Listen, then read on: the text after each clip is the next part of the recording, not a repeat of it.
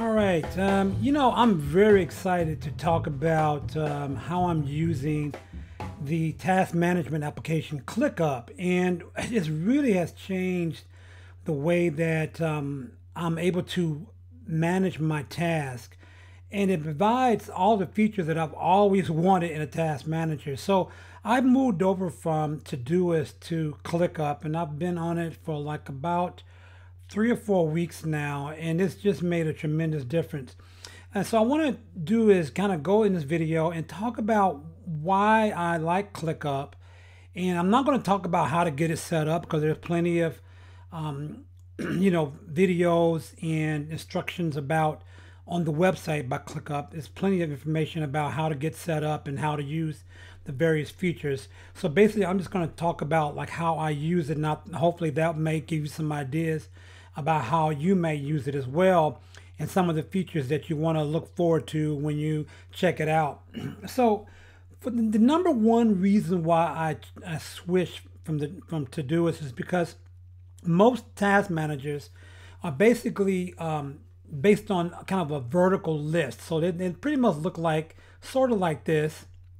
You have a list of tasks, and you have to scroll down to look at them. And if you want to move them around, you either change the date or you move them to a different folder or a different focus and things of that sort. And again, that's okay if you just want a simple list where you're going to kind of check off things you're getting done on a day-to-day basis, and that's fine. But for me, I really needed to have more of a visual display of my tasks. And so you have in ClickUp both the calendar view and a board view, and you have different types of board views that you can do. And I particularly needed the calendar view. Now, this calendar view is only for my MacAutomationTips articles, and I just have a few of them here I need to knock out this month. But I have a work calendar that includes all my tasks for my other jobs, and I don't want to click on that right now because it's kind of personal. But that's the most important thing, is to be able to get a view of all my important tasks, not every little task that I have to do, but the most important tasks in my calendar, so that I can, you can move these around if you need to, if I need to, and just kind of, really manage my time and manage those tasks much better than doing it in a list view like here. And the list view offers a lot of features as well, but it's just nice to have those different types of views. Also, you look at they have a board view. And this is kind of like a Kanban or a Kanban. I forget how you pronounce it, but kind of a Kanban view here. And basically in the Kanban view, it's really great because you can pretty much talk about what statuses that you want to create. You can create your own custom statuses for different parts of your board view. So this is really, really great. And I forget what it's another Trello. Trello has pretty much the same thing. And one of the things you'll notice about ClickUp is that ClickUp seemed to look at all the other different major task managers, and they looked at them and it says, okay, hey, this is missing, this is missing, this is missing, and they took whatever was missing in those other ones and just put it all into ClickUp. And that's basically it. I think they've been able to take advantage of many of the what prior task managers have done, and just being able to bring it all in. Now, for many people, this might be too much, but if you're ready to kind of scale up and just kind of be able to manage your tasks better, I would suggest looking into ClickUp. So you have this board view, which you can create the statuses here. For my articles here that I write, I have the idea, started, draft completed, make revisions, proofread, post it, and then promote, and then repurpose, and then finally I'll put done here. The reason why you have a done and a close, because you can put it as done, but when you put it as done, it doesn't mean that it's going to be closed out. That means that you're done, and that ClickUp is not going to count it as overdue. So you can, if you want to just kind of keep a task in view for a while, you can put it in done, and your done can be any kind of status that you want to call it. That's just the one that I call it. You have complete control over the type of statuses that you want to do. Let me see if I can show you the statuses. So edit statuses. See here, so you can create your own statuses, and you can put it to done status here, and you can put whatever one you want it into done status. But that just kind of lets ClickUp know that you have kind of completed it, but you don't want to close it out yet.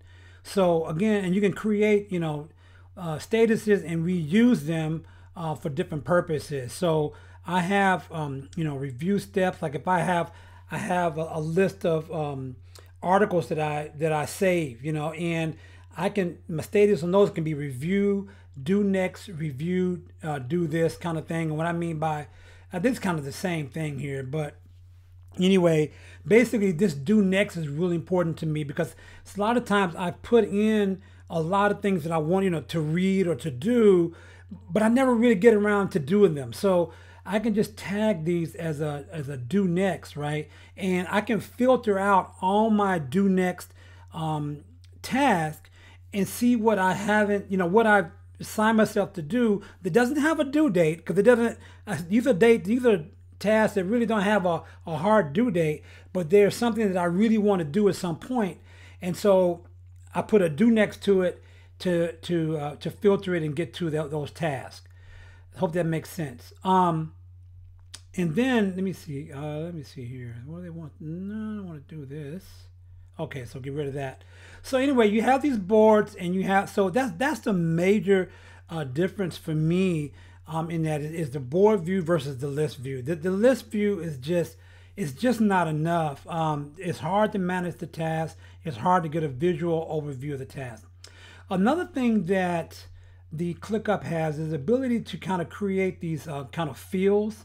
They come with a lot of existing fields, default fields like date, date created, date updated, start date. Yes, and it has a start and an end date into it, which Todoist does not have, and I really, really wanted that. So you have a start and due date. You can also assign a status to it. You can put a time estimate to it.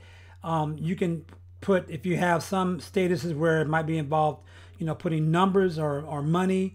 You can put labels in there. You can, put email statuses or columns. These are just columns that you create, and you can pretty much create your own kind of labels. Do whatever you want with the money or number columns and that thing. So you have these, and these can all be filtered out.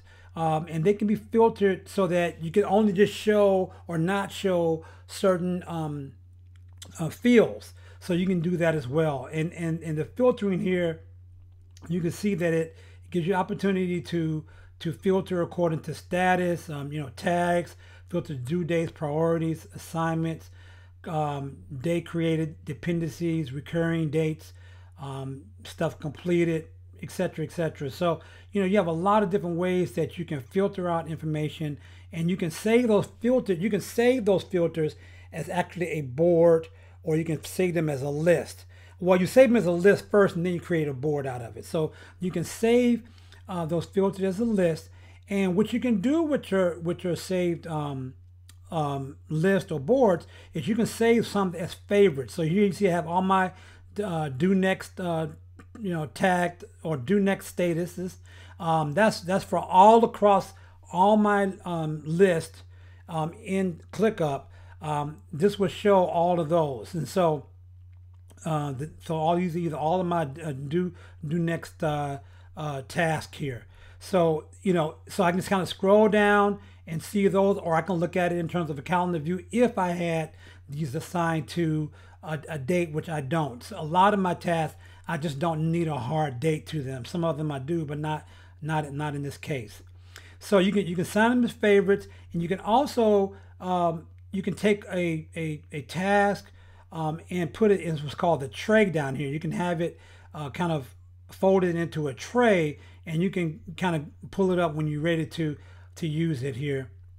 And this is how a typical task will look. You have the title, you can put a description in here.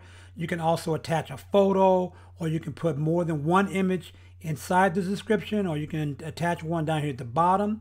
You can do your subtask right here, and make as many of those as you want. You can put the log of time to it, or a time estimate to it if you want to keep up with that. You have your due dates and you have your start dates.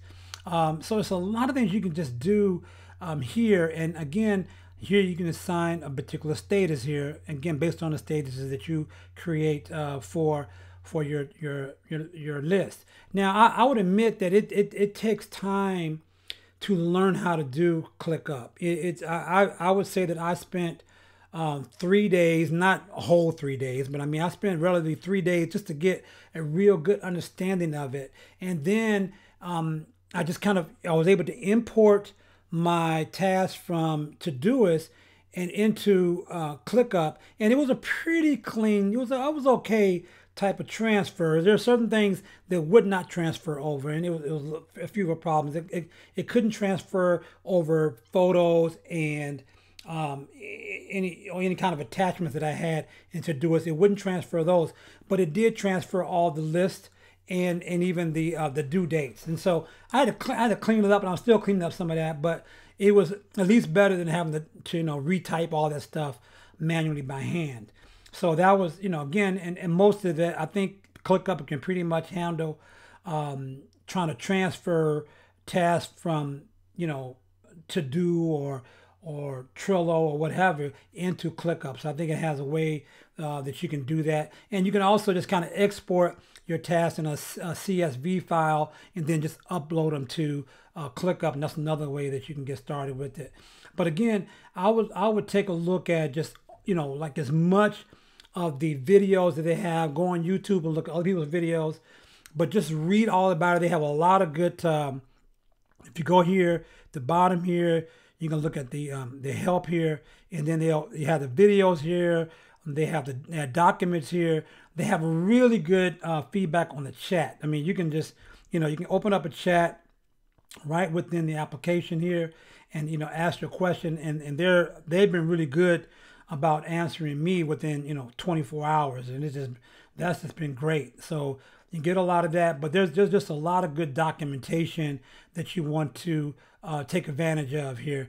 And then you can also have all your different what's called spaces here, so you can have those and create those based on how you want, right? And those work really nice.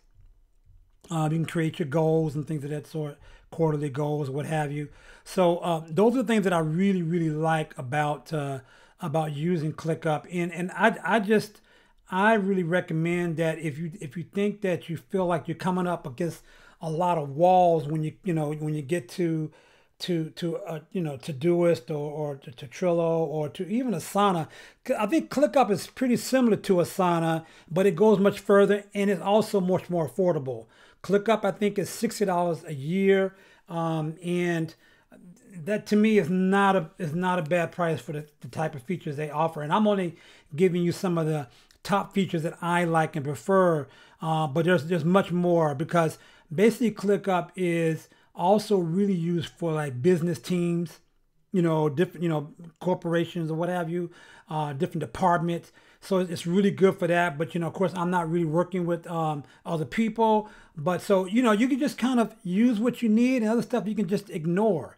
So it has other things in it that you might find useful. But for $60 a year, I think it just does a lot. And I don't see myself moving away from this for quite some time. I don't, unless something else comes along. I mean, they're updating ClickUp like every week or every other week, with some new updates coming in. So recently they came up with I think an update where you can share. I think you can share a list publicly, so that people don't even have to. They don't have to sign up for ClickUp. They don't have to log in. You can just share your list, and the only people that will see it is the people that have the URL that you send to. So you can do that. And you can create templates. You can create, custom templates for your list. You can create templates for the different types of tasks. Say you have tasks that are not recurring tasks, but you do use them regularly throughout the year, but they don't come on the same date or what have you. You can save that task as a template and just reuse it what you want. And I really wanted that in Todoist and never got it. And so they always are also good about letting people know what type of features they're working on and what's coming up, and they always want your feedback about what features that you want to see. And again, if you go into the help here, you can go into the, I think it's here somewhere where you can go and talk about what right here, do your feature request. So you can do a feature request right here. And one more thing I want to point out too is they have hotkeys. They have hotkeys for different things inside of ClickUp. So if you go to the if you hit the I key, it goes to the inbox. The R key is for reminders. If you want, the T is for creating a new task. And many of these shortcuts I have mapped to a Better Touch tool finger gestures, so that I don't have to, when my hand's already on my trackpad, I don't have to take my hand back to the keyboard in order to punch these keys in order to create a new task, for example, or to go to my inbox or go to my search. So, but anyway, they have those, and you can trigger those. They have a slash command in which you can pretty much kind of have different kind of commands that you can pull up. Just use it, type in the / first, and then putting in, like, say due date or new task or what have you. So that comes in really handy as well. This application just has so many features, and again, you're going to need time to look it over. Now, one of the negatives is for me the iOS features are not that good. I mean, I think the mobile apps are not as good as I would like them to be. I mean, they're okay, but I can't really recommend it. If you're someone that's going to use ClickUp just on an iOS device, you might not be too happy with it. Now, they do have a web version of ClickUp as well, and so you might do better off using the web version of ClickUp in an iOS device rather than using the mobile app itself. I just think that it needs to have some more work on there, and so I can't highly recommend it there. But it's there. If you need to just kind of review your tasks on your device. But if that's your only one, you might want to check it out first before you commit to pay. And by pay, they have a forever free version, so you can it's limited, but you can get in there and start kind of playing around with it before you commit to a purchase, and just check it out there. So, and I think they also, I'm not sure if they do a 14 day, maybe a 14-day trial, maybe I think you can do a week or something like that, so you can do that too. But what I would suggest, if you do the trial, really try to get in there before you start your trial. Get in there and try to learn as much as you can with the free version, and then start your trial with the full version, because the full version, gives everything, including the business features. Which again, if you're a solo entrepreneur or what have you, using this individually, you're not going to need all the business stuff, but you can at least check it out and get a chance to see it. So anyway, I let me know if you're interested in ClickUp, and if you are, I'll do some more videos of some things that I'm doing with it, and how I'm using it, and how I'm kind of automating it and things of that sort. So really appreciate your time and taking a look at this, and I hope you check it out. I really recommend it. Thanks a lot.